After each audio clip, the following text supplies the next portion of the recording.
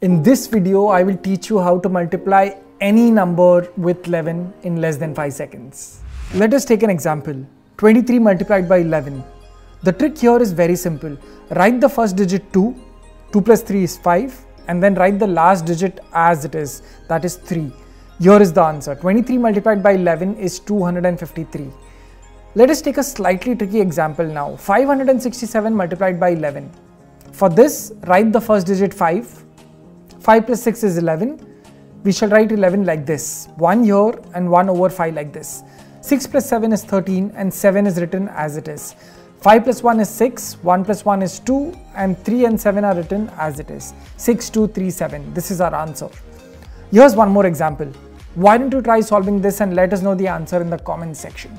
In the next video, we will learn how to multiply any number with 12, 13, 14 and so on in less than 5 seconds. Don't forget to subscribe to our channel.